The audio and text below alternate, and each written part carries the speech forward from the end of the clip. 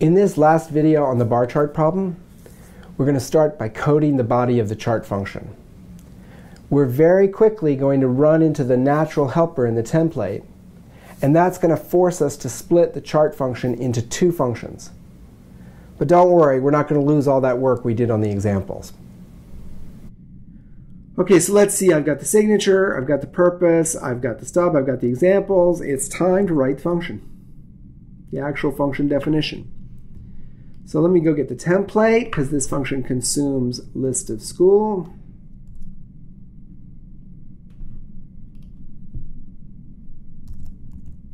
I'll comment out the stub. Now let's see, I copy down the template, I rename the function, and I rename the natural recursion. Okay, I'll start with the base case. Well, what happens in the base case? What happens when the list is empty? Well, what happens when the list is empty is just this thing right here. It's just this. In fact, you're allowed to copy from the examples to the function, not the other way around. So we'll put that right there so we don't type it. Now remember the thing I showed you earlier this week. I can actually test this now, and tests are going to fail. Tests are going to fail, but the first test that failed is actually the second one. The base case test has now run properly. It's not too surprising because the base case of this function wasn't very complicated. But the base case is running. Now what do we do here? Well, let's look at this. For a case where there's a school, where there's one school, or maybe, and then some rest of the list, here's a case where there's one school and some rest of the list. Let me change the line breaking so it's like that. We do beside/align bottom of some complicated thing having to do with the school, and then the result of the natural recursion. Okay, well, beside/align bottom seems like the combination.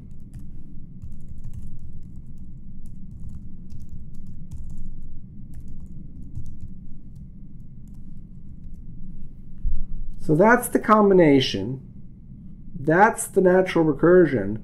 So this whole complicated thing here, we got to get that in here. Now, watch this. This is the consequence of the reference rule.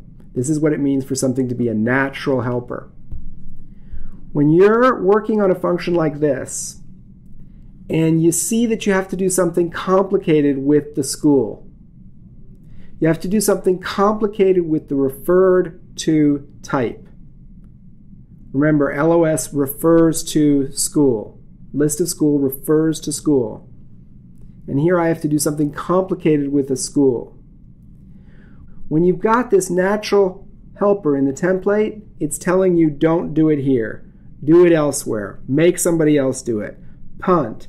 Wait. What it's telling you is make a wish. So instead of trying to do the whole school thing here, I'm just going to make a wish. I'm going to say, I wish there was a function called makeBar that consumed a school and produced a single bar. I just wish that function existed. And just as we have before, whenever we wish for a function, right now is when I write the wish list entry. So let's see, I'm handing it a school because first LOS produces a school. So it gets a school, it has to produce an image, it has to produce the bar for a single school in the bar chart. And the stub, it's a wish list, so we'll put bang, bang, bang. And the stub is define make bar s, and then the stub for a function that produces an image will say square 0 solid white.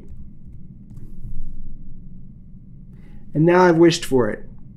And I can run the test for chart right now. Now they're going to fail. Okay, they're going to fail because the actual values are this. The actual values have nothing in them because make bar keeps making these blank images. But in some very real sense now, chart is done, or at least chart looks like it's done. If only we had make bar, then chart would probably run unless there's some mistakes in it. What happened here is I wished for what's called a helper function. And the reason I did that goes back to that picture we saw about the type comments for these types and the templates. Right here in this type comment, there's a reference. And the reference produces a natural helper in the template. And what that meant was when we got here, I'll back it up a second. We got here and we were thinking about doing this complicated stuff for the individual school, but the template was saying fun for school.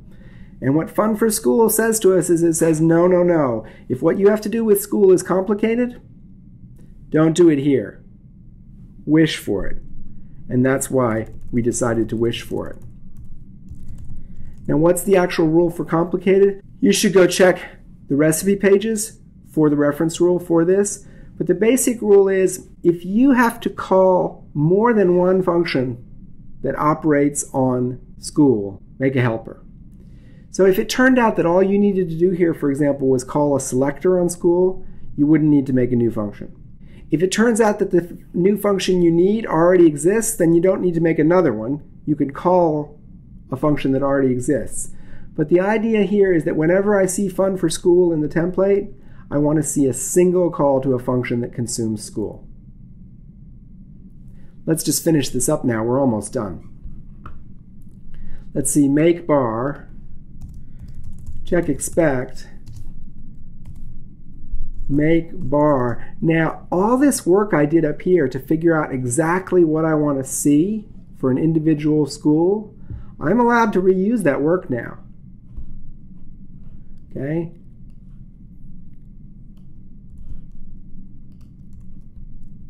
I'm allowed to do this and say, I know what I want that to look like. I figured it out before. I want it to look like this.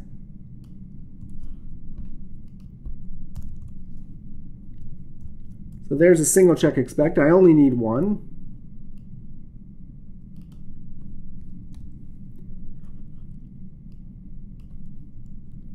Let me go get the template for school.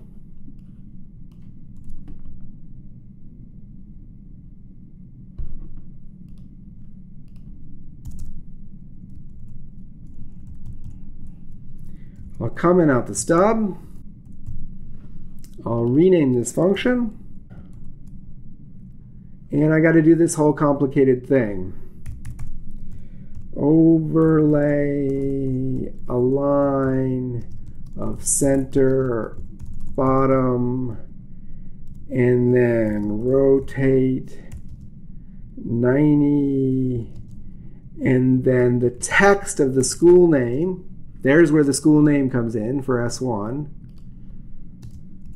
Font size, font color. That's the name. And then let's see, what else do we got? We've got a rectangle. Whoops, not a capital rectangle. Rectangle of the bar width and times the tuition, whatever the tuition is, the Y scale. And that rectangle is outline black. And there's another rectangle which is the same size, but it's solid and bar color. Let's try that. All 4 tests pass. All 4 tests pass. Let me show it to you down here just so you really see it. If I say chart of LOS1, I get blank because that's the base case. But if I say chart of LOS2, I get that little chart. So 2 things about this example, really important to see. One we've seen before, but it's always worth remembering, which is when we were doing the examples, it might have seemed to you, when are we going to get there? When are we going to get there? When are we going to get there? But notice how at the end it all happened really fast. That's because we spent so much time figuring out what we really, really wanted when we were doing the examples. So that's an old point. We've seen that point before. The new point has to do with the reference relationship in these types. Because these types have a reference relationship in them, the template for list of school has a natural helper in it. And what that meant was that we were sitting right here trying to figure out how to do this complicated thing with a single school. The template was staring us in the face saying, fun for school, which means don't do the complicated thing here, do it in a helper. So we wished for the helper, then we designed the helper, and we were all done. What we've seen in this example is something that's really critical to good software design, which is that the structure of the information flows all the way through to the structure of the functions in the program. What we saw at the beginning was that we decided the structure of the information was naturally information about schools and information about an arbitrary number of those schools. And what that did was it put a reference relationship in the type comment. And that reference relationship in the type comment led to a natural helper in the templates, which led to a helper function call in the actual functions. So it's really key here. Designing data is actually making important decisions about the design of functions. And we're going to see that again and again in the next few weeks of the course.